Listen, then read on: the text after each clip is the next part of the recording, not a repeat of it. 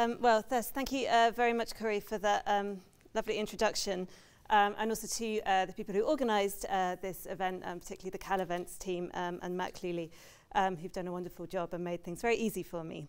And thank you everyone also for coming along today.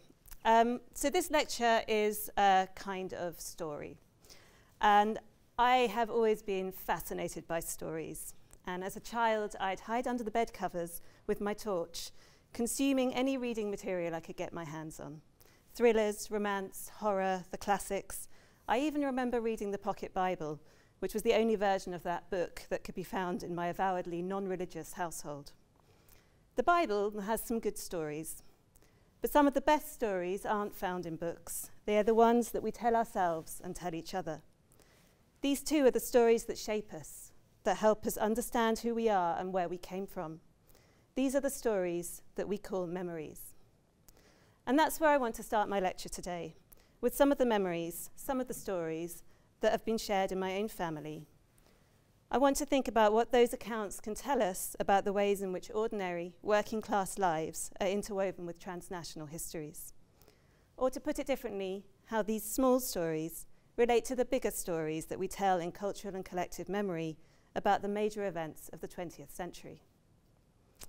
From that starting point, and Corey has said that I'm going to try and connect everything, so from that starting point, I want to think about how first-person accounts, or testimonies, are used to come to terms with traumatic events on a historical, social, legal, and political level. The violence of the 20th and indeed the 21st centuries has been followed by the institutionalization of instruments designed to deliver justice to the victims of that violence. One result is an increasing transnational collaboration between activists promoting the remembrance of different pasts. I ask how these activists relate to one another.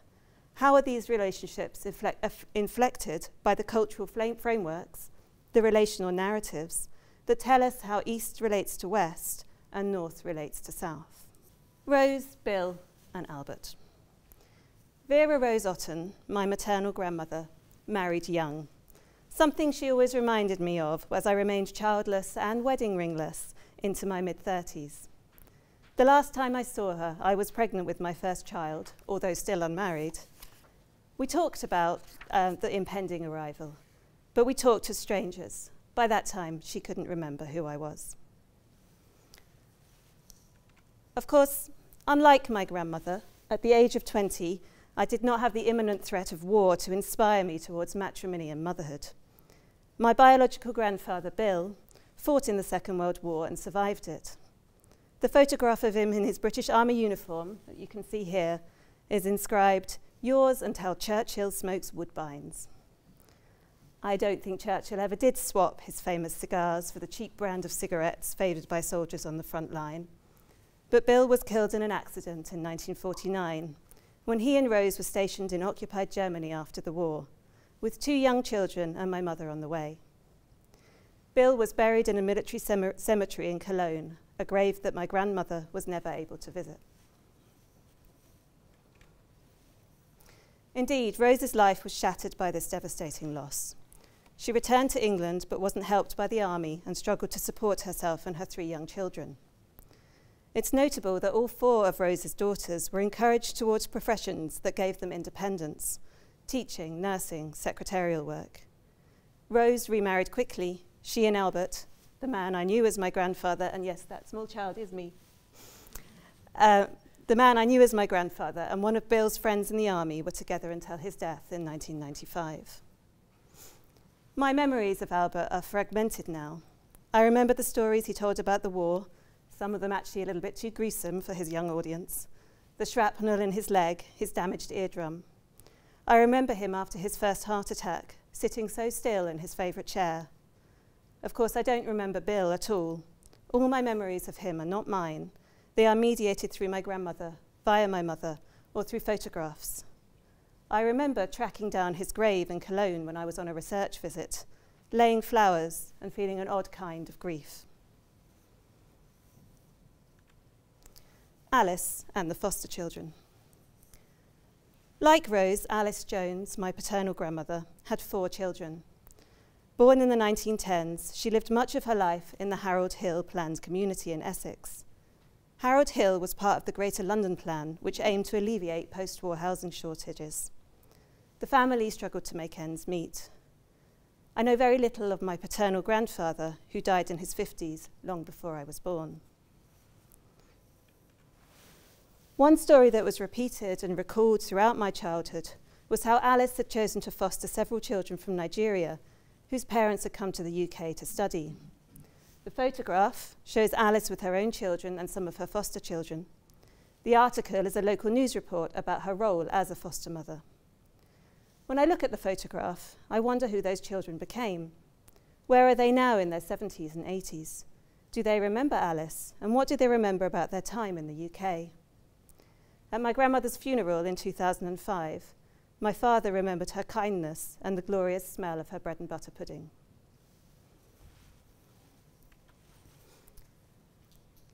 How do we remember stories such as these within families?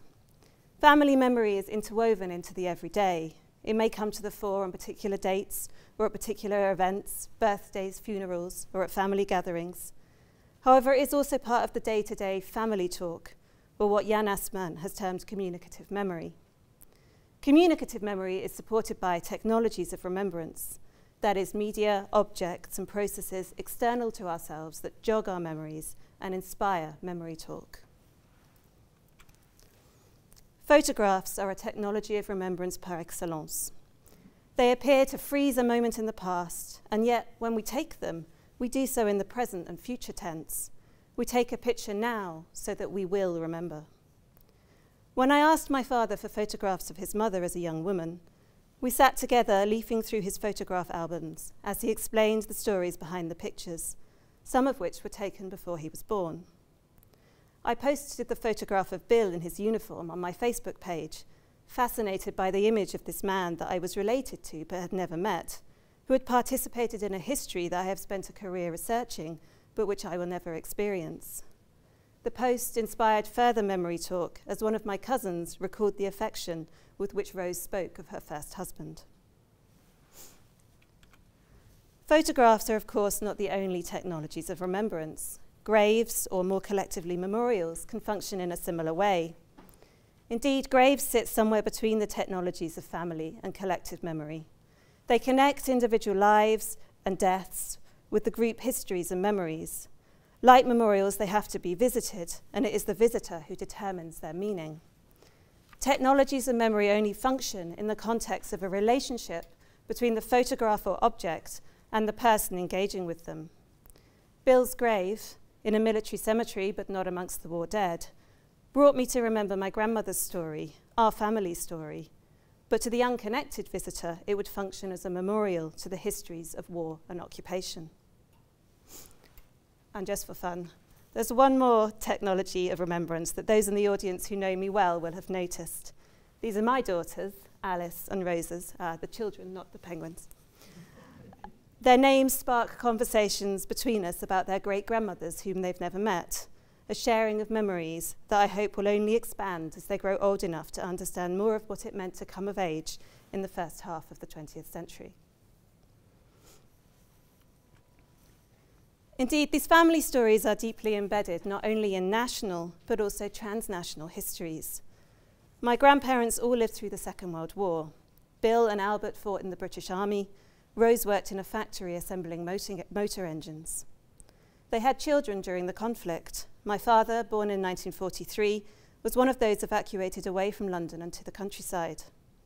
My mother was born in Germany in 1949, exactly 3 months after her father's death. The family's only relationship to that country was one of armed conflict and then occupation.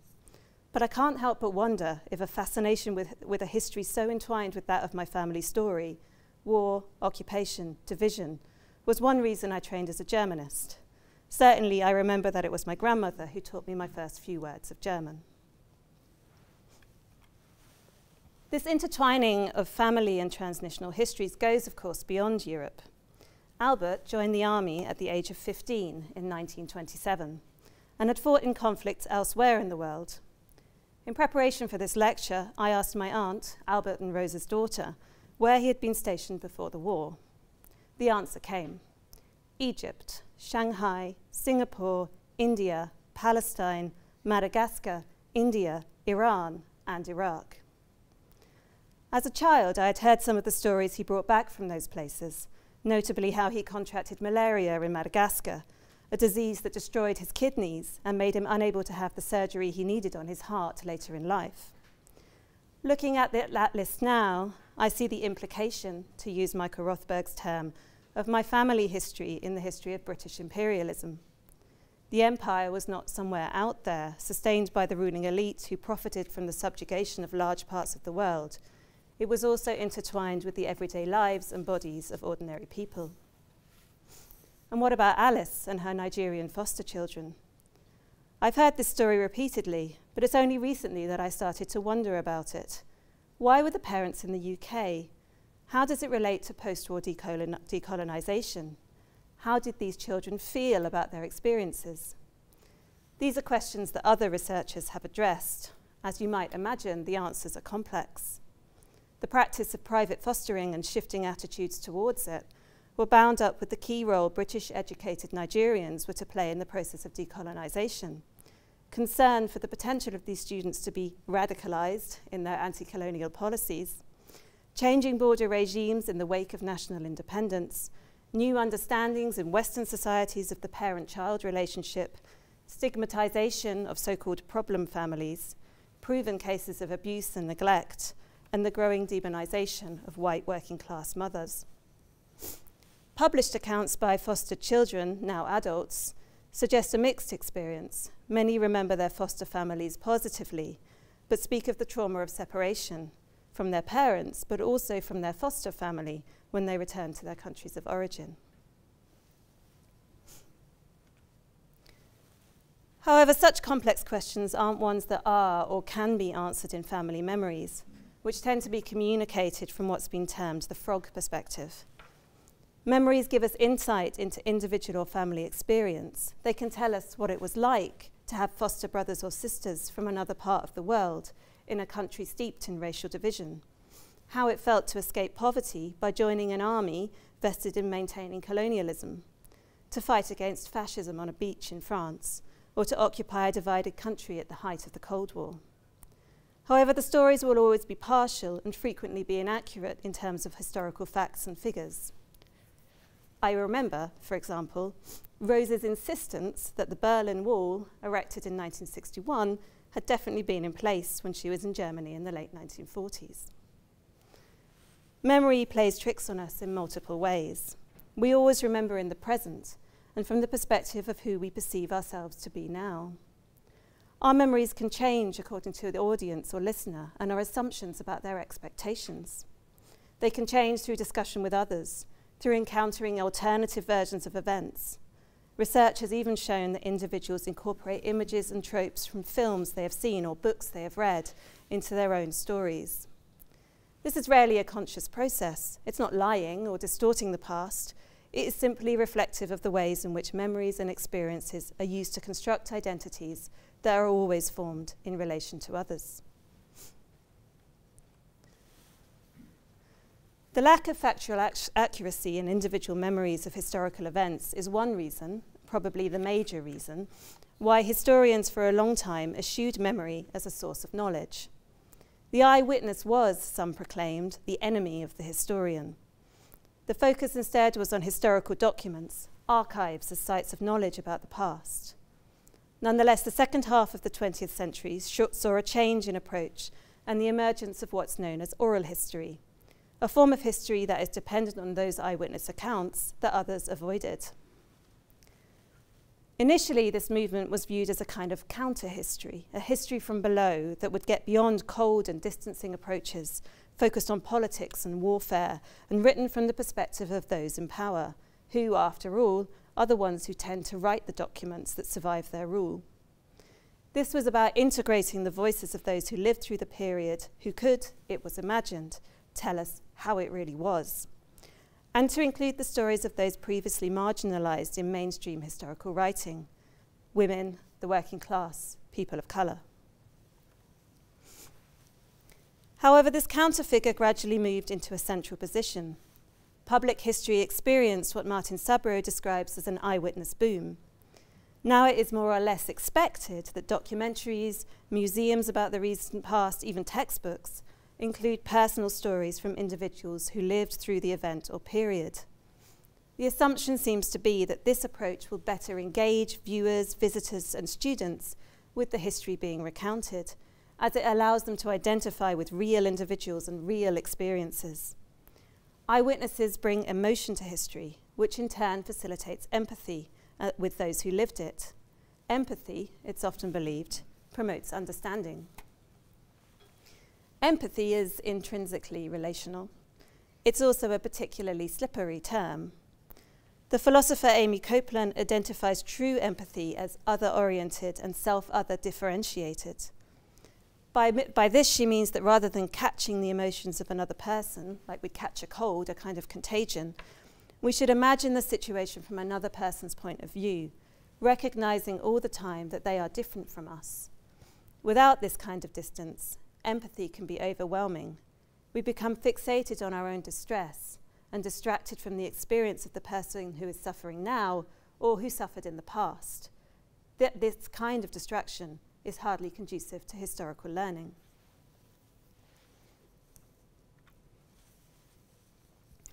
The oral history movement following the Second World War, and particularly from the 1970s onwards, was accompanied by a drive to collect and record the accounts of survivors of the Holocaust.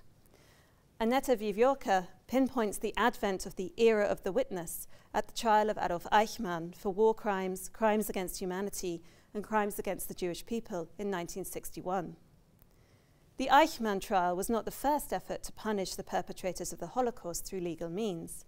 However, its emphasis on survivor testimony and the international media coverage brought the figure of the witness to centre stage. The role of the survivors was not only, or perhaps not even principally, to provide evidence that would support Eichmann's conviction, but also to witness the horrors of the Holocaust for themselves and for the millions who did not survive. Shoshana Fellman describes the legal chorus of the testimonies of the persecuted as providing a tale of jurisdiction and a collective tale of mourning.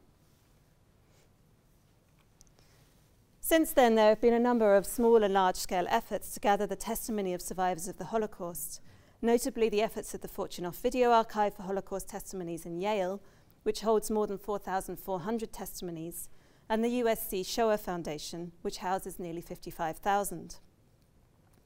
Here in the UK, the major third sector organisations seeking to promote and support Holocaust education in the UK, so the Holocaust Educational Trust, Holocaust Memorial Day Trust, and National Holocaust Centre and Museum, place the testimony of survivors at the core of their efforts.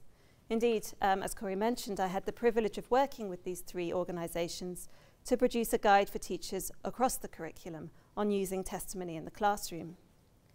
The National Holocaust Centre is also pioneering in the UK technology that will allow student groups some of the experience of a live conversation with a survivor, even after the loss of this generation. So students listen to a recorded testimony and then are able to ask questions of it and receive a response selected by technology from a bank of pre-filmed replies. So this is known as the Forever Project, and the Forever Project highlights, I think, something really important about survivor testimony. That is that it is a dialogue, or rather, it is relational. It's produced in a relationship between experience, testimonial text, and audience. When we experience something, Paul Frosch reminds us, we become passive witnesses. To be an active witness, you need to tell someone about it. But to do that, we have to convert the experience into words. We have to use language, which can never convey the experience completely. And then those words, that language, has to be received and interpreted by our audiences. That interpretation will be structured by their way of seeing the world and their experience of it. Anyone who's ever tried to teach anyone anything will know how difficult it can be to transfer something we know and understand into the minds of somebody who does not. This inability to ever communicate a lived experience completely is what Frosch describes as the veracity gap. Frosch suggests the solution to this is to approach witnessing from the wrong end, as he describes it, That is, to explore the relationship between the audience and the witnessing text, instead of between the event and its translation into language. So this complex relationship between experience, text, and audience gets even more complicated when we're talking about survivor testimony that is collected with the aim of changing the world, of educating, or of supporting efforts towards post-conflict justice. Why is survivor testimony believed to have this power? An important part of the answer to this question is found in what I've already said about oral history in general. The voice of the individual is assumed to facilitate an identification with the survivor community, to promote understanding and to foster empathy. It may be impossible to grasp the magnitude of genocide and mass violence. In the case of the Holocaust, the murder of 6 million individuals and the persecution of millions more. However, the survivor speaks in the singular. She says, "This happened to me." Nonetheless, there's also a second important dimension to the power of survivor testimony, a dimension that is also relational: authenticity, and with it, authority. Questions of authenticity abound in discussions of survivor testimony, but what does it mean in this context? If we come back to what I've already noted about oral history, that is that memory is slippery and full of holes, we cannot relate authenticity to accuracy. This is even more the case if the memory that we are talking about is traumatic. Survivors frequently misremember details or get things wrong, but that doesn't mean their accounts aren't authentic. Authenticity here means that we, as the audience, believe that the witness intends to tell the truth, that they are giving an account of their experience as they genuinely remember it to be. The important word here is believe. In German, there are two distinct terms, glaubhaft and glaubwürdig. Glaubhaft means believable, and it's usually applied to texts. Glaubwürdig means literally worthy of being believed, and is usually applied to people. If we believe a survivor testimony, we are also granting the survivor witness the status of being worthy of being believed. This can be a powerful form of symbolic reparation in post-conflict contexts. Individuals and groups previously designated criminal or unreliable are granted the status of authoritative voices about this part of the country's past. What this also shows, however, is that authenticity is not something that a text or person has or is. It is something they are granted in a relational process embedded in a particular social context. We can see this quite clearly if we consider the status of perpetrator testimony. While perpetrators may indeed give accounts that detail the event or period as they experienced it, we are reluctant to describe those accounts as authentic, because to do so would be to grant perpetrators the status of being worthy of being believed.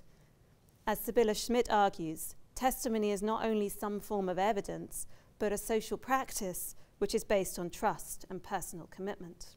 So how do witnesses make sure that we believe their accounts, to make sure that we consider them being worthy of being believed? An important part of this is who the witness is and on what authority they speak. In the context of traumatic experience and mass violence, this authority is usually granted to those who were there and who were the victims of that trauma or violence. But it's also about the account itself and the way it's presented. This is where Frosch's suggestion to approach witnessing from the wrong end comes to the fore. We are more likely to find accounts believable if they conform to our expectations about what a believable account would look like. And exactly what that means depends on the context in which the text is produced and received. So for example, in a contribution to the handbook, the Palgrave Handbook of Testimony and Culture, which I'm editing with Roger Woods, Harry Reid and Rebecca Hayes show that in the context of asylum processes, refugee testimonies are expected to be internally consistent and coherent, largely chronological and verifiable in detail, and they should also conform to pre-existing narratives about a particular place and experience. That is, what the person assessing the claim feels to be plausible. On the other hand, when it comes to cultural production, there is a recognition that traumatic memory is often fragmented and marked by gaps and inconsistencies. This has become a new marker of authenticity. Accounts that represent the difficulty of retelling are received as believable including what Jeffrey Hartman has described as authentic fakes. Hartman is referring particularly to Benjamin Wilkomirski's fragments, Memories of a Wartime Childhood. Wilkomirski published this text as autobiographical, and it was initially received as a highly authentic representation of a child's experience of the Holocaust. However, it later emerged that Wilkomirski had not in fact had the experiences recounted in the book, which was subsequently re-released as a novel. Looking at witnessing from the wrong end also allows us to see that it is not only the would-be witnesses themselves who are responsible for ensuring the text is received as authentic, or the testimony is received as authentic. Testimony can be given live in person, but for it to be distributed across space and time, it needs to be recorded. Witnesses produce their accounts in multiple media forms and genres: video interviews, single-authored autobiographies or memoirs, edited collections of witness accounts in documentary films, through new and social media, in the courtroom or at tribunals. In each case, there are other people involved who support the process of creating authenticity. Sometimes the accounts are written down and edited by others. Sometimes an editor gathers accounts and writes an introduction that highlights what they have in common and how they should be read. Filmmakers knit together interviews that have been recorded separately to tell a particular story. Theatre producers stage and frame witness testimonies in specific ways. The case of Wilkomirski, the novel presented as true life, also raises the difficult question about the place of fiction in the production and circulation of testimony. Fiction might seem to be anathema to testimony, which is associated with truth. However, on closer inspection, things are not quite so simple. Hayden White shows that texts are presented as testimonies, including ones with iconic status, such as Primo Levi's "If This Is a Man." And these testimonies include elements that we associate with the writing of fiction, such as metaphors, similes, tropes, and imaginative thinking. These elements combine with the presentation of historical fact to create what White terms figural realism, and the elements of fiction are crucial to create a sense of what it was like to suffer in Auschwitz. Fiction can also be used in more extensive ways by witnesses who retell their stories in texts that are explicitly designated novels, short stories, or other genres that do not claim to be true to life. In the first workshop of the Culture and its Uses of Testimony network, which I ran with Roger between 2016 and 2019, the Romanian and German novelist Carmen Francesca Bonciu described how she used fiction to recount her experiences of life as a dissident author in Ceausescu's Romania, because it allowed her to write at a distance and to construct a world that was truthful, even if the things recounted were not always exactly as she had experienced them. And it was at that workshop that Carmen Francesca, Eugenio Schwarzer, and I decided to explore further the concepts of authenticity, testimony, and different media in a more practical way. Eugenio is the set designer for the Catalan theatre company La Conquesta del Pol Sud, who were also members of the research network. Together, we decided we would create an innovative theatre performance that would stage Carmen Francesca's life and literature. Over 2 years, we worked together to create A Land Full of Heroes, also funded by the HRC through a follow-on grant. In it, Carmen Francesca performs as herself, recounting her testimony, some of which was written down for the first time in the play, some of which is drawn from her previous writings. Alongside her, her daughter, Meda Gheorghiu Bonciu, a professional actor, performs as the younger Carmen Francesca, as the protagonist in her mother's novels, and as herself, a member of the younger generation with questions about the past and its meaning for the present. The play interweaves first-person accounts, the physical presence of the witness, performances on Carmen Francesca's literature, and the framing of the theatre company.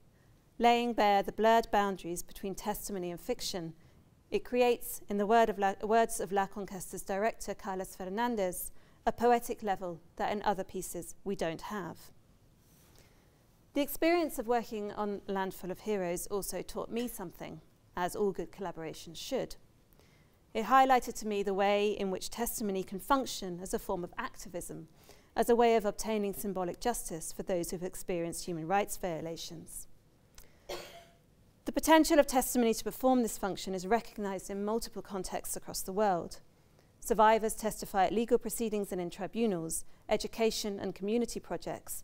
They are encouraged and facilitated to tell their stories through art, including by academics such as myself. I've already noted the benefits that telling one's story is supposed to convey, for the survivor, but also for the community of which she is part. Recognition, justice, conflict prevention, education, social healing. Testimony is assumed to offer all these things. Testimony is everywhere, but it's exactly when something becomes universally celebrated that we academics tend to become kind of suspicious. Can testimony really deliver on its promise to facilitate post-conflict peace and social reconciliation? Can it do that in all times and in all places? The answer is, as you might expect, yes and also no. The experience of giving testimony at tribunals, in court, in community projects and through culture often does appear to support survivors in their efforts to work through what happened to them and to feel that experience is recognised by the society in which they live. Ambitious work that brings together opposing groups to tell and exchange their stories has also shown results in terms of better inter-community understanding. For example, in the Epilogues project, which brings together Republican and Unionist accounts of the decades-long violent conflict in Northern Ireland, known as the Troubles. Members of the Epilogues team were also participants in our research network. But talking about the past does not always resolve conflict, and can, in some circumstances, exacerbate social tensions and entrench opposing positions. We also need to ask ourselves whose interests are really being served by the collection, recording, and dissemination of testimony in post-conflict situations. There is an appetite for stories of trauma in the global north.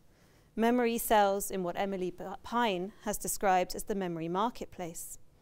The interest in the memories of violence and conflict among those who have no such experience themselves has been described as a voyeuristic fascination with the pain of others, a vicarious experiencing of extremes, or even a fantasy of witnessing. From talk shows to auto-fiction, memory sells. Interestingly, this was something that Carmen Francesca was fully aware of as she embarked on our project to stage her life and literature. Emily Pine was co-investigator on the grant. She's a brilliant scholar of theatre and the best-selling and multiply translated author of her own set of autobiographical essays. She opens her most recent academic book, The Memory Marketplace, with a quotation from A Land Full of Heroes. Carmen Francesca is recounting her journey from Bucharest to Berlin in 1990. She's driven by some friends, one of whom is also a writer, who wants to write about Carmen Francesca's experiences. She says, "They will pay the bills during the trip. This is part of our deal. I should talk, disclose. I'm not even aware that I'm selling my impressions, that I'm practicing for the first time for life in the market economy, in capitalism." By 2019, Carmen Francesca was well aware of and experienced in selling her memories in capitalism. However, this passage highlights the complicated ethical decisions that need to be taken by individuals, by us, when we package those memories for new audiences. Those ethical questions are even more urgent when the relationship between witness and mediator involves a significant power imbalance. In particular, when actors from the global north repackage testimonies from actors in the global south. Scholars such as Michel Giovanni, Didier Fassin, and Omri Grinberg have written on the phenomenon of humanitarian witnessing. That is when humanitarian and human rights NGOs gather the testimonies of witnesses to humanitarian catastrophes and restructure and reuse these for the purpose of raising awareness and funds, and political and legal intervention. In the process, testimony is sometimes flattened, decontextualized, and political actors are transformed into passive victims.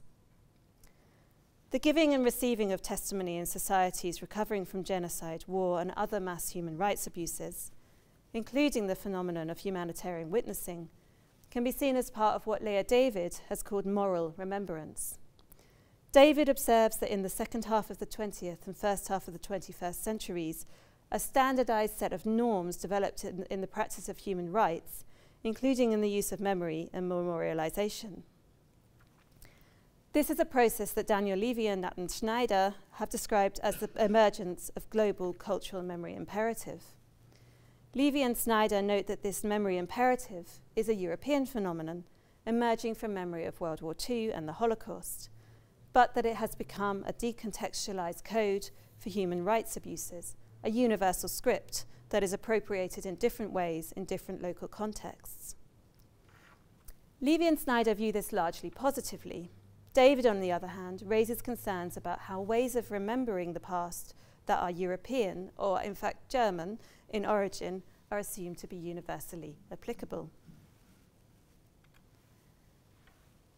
Indeed, this does lead to some rather odd discussions. Following the murder of George Floyd in 2020, there were calls for Britain to learn from the Germans in their approach to remembering British histories of racism and colonialism. These calls were based on Germany's extensive memorialization of the Holocaust, which does indeed penetrate German public discourse and national identity deeply. However, we might legitimately ask why Britain should learn about remembering imperialism from Germany, a country that is only just beginning to debate its own histories of colonialism, rather than, say, in dialogue with colonized peoples themselves. Here we see another kind of relationship, the relationships between different cultures and different parts of the world and the histories that underpin them. In Towards a Collaborative Memory, the book that will appear in August, my aim was to understand these connections more deeply by exploring the relationships between memory activists in different parts of the world. It even has a cover. So starting with 3 German institutions dedicated to memory of East Germany, I traced transnational cooperation over a period of 8 years, from 2009 to 2016. This included around 800 collaborative activities with partners in 90 different countries. I used a method called social network analysis to map the networks formed by those collaborations and to identify who were the key players in positions of influence. I then examined the texts produced by the German institutions about these cooperations to see how they explain the motivations behind the decision to collaborate and the way they understand that relationship. In relational sociology, a key discipline for the book, this is described as relationship culture. So what did I find out? Firstly, the social network analysis shows the importance of German government and paragovernmental actors in these transnational cooperations.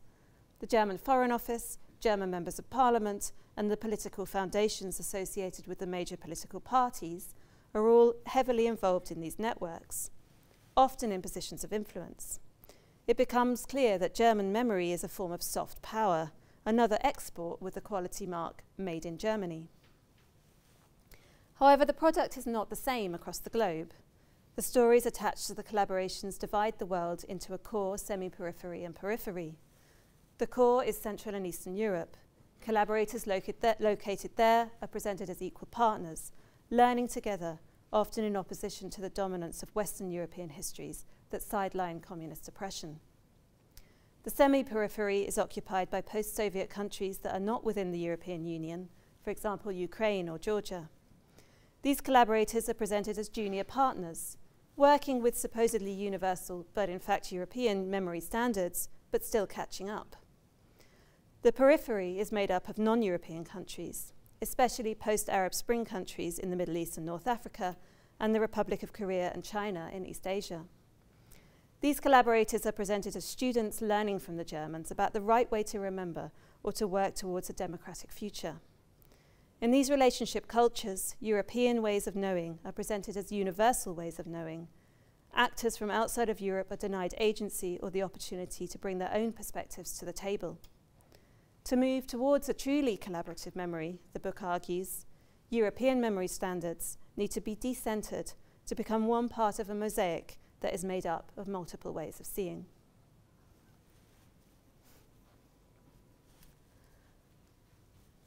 So, from working class memories shared in families to the transnational activities of national institutions, the past is made up of stories. It is also made up of relationships. The relationships between individuals within families, between the past and the present, between individual experiences and national and transnational histories. between witnesses and their multiple audiences, and between transnational actors in different countries. These are in turn embedded in global power relations. Research too is made up of stories and relationships. I hope I've given a flavour of the story of my own research career to date, although 41 does seem a little bit young to be doing a retrospective. My research has also been built through relationships with others, those who have guided and mentored me, those who have had the privilege of teaching, supervising and mentoring myself, friends who have become research collaborators and research collaborators who have become friends, the scholars on whose work I build, and the partners outside of academia, artists, educators, NGOs who have been willing to experiment with me on cross-sector exchange. But I am not just a researcher, and research does not happen at some place outside of the rest of our lives. So I would also like to acknowledge those other relationships that have been crucial. My parents who have always believed in me, the friends who keep me grounded and listen to me complain when I need it, my husband Sean who keeps the plates spinning, and my children, Alice and Rosa, with whom I now share my love of stories.